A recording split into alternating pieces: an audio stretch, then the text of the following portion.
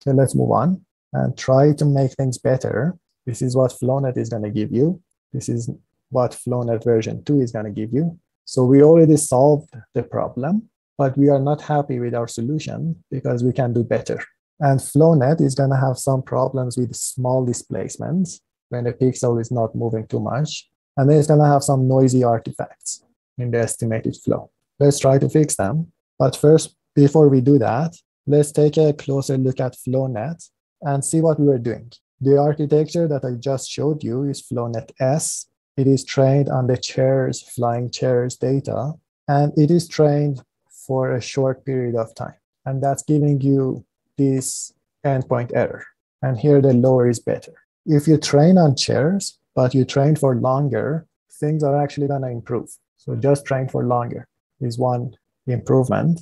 Then lower your learning rate and then train again, or you can call it fine-tuning. Fine-tune on the same data, and you're going to get some more improvements. There is another data set. It's a 3D version of chairs. You can train on that for longer or even fine-tune. You don't get much improvement.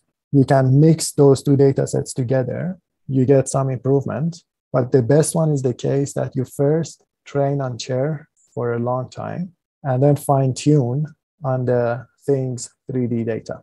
And that's giving you the best. The other solution is FlowNet C architecture.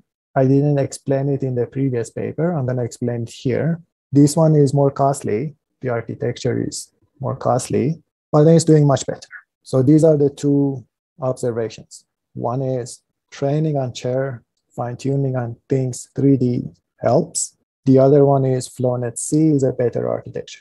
It's more expensive though, but it's giving the better numbers. What is this FlowNet C? C stands for correlation. Let's say you have two tensors or two feature maps. It has a height, it has a width, and it has a number of channels. You can look at that in terms of functions, where you take as input the pixels and then you're outputting vectors. So these are equivalent. You can write down the correlation between a pixel from F1, another pixel from F2, for patches around these two pixels.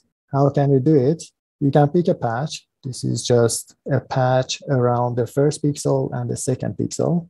The first pixel is coming from the first feature map. The second pixel is coming from the second feature map. You are in a neighborhood of these two pixels. So these are two patches around X1 and X2. Each one of those, X1 plus O, is a pixel within that patch. It has C channels. The other one is the same thing. It has C channels. You can multiply them together, dot product. It's going to give you a scalar, and then add everything up. So this is going to give you the correlation between a patch around X1, a patch around X2, in a neighborhood that has size 2K plus 1. And 2K plus 1 is coming from here. What is the computational cost for this FlowNet C per each layer whenever you're doing that correlation? You need to write a for loop spanning X1 and X2. That for loop, or a couple of for loops, is going to have a cost of your width, height squared. There is going to be this dot product, which is going to take you a cost of C. And then you're in that neighborhood. You have to do it multiple times. That's K squared. That's the computational cost of this operation. So it's costly. So this paper is saying, don't compute it for every single pair of pixels from the first feature map and the second feature map. Just do it in a neighborhood of X2s around X1. Don't do it for every single pixel of F2.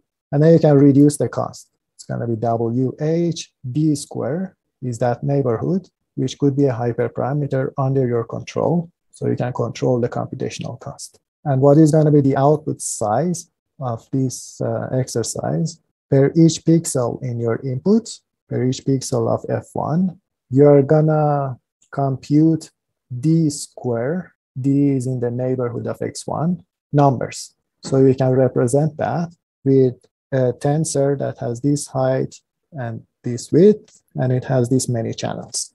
Not only that, you can reduce the cost even further. Rather than striding X1 in your F1 every pixel, stride it every couple of pixels. Then you can reduce this output size. At the same time, you can stride X2 around X1. X2, the distance between X2 and X1 doesn't have to be 1 pixel. It could be 2 pixels. like what you were doing with Astrus convolutions. So this way you can make it cheaper. Next session, I'm going to give you the entire architecture and then be able to use a light version of FlowNet C in addition to some other modifications, and that's going to give us FlowNet 2. I think it's a good time for me to stop. For those of you who have questions, I'll be around.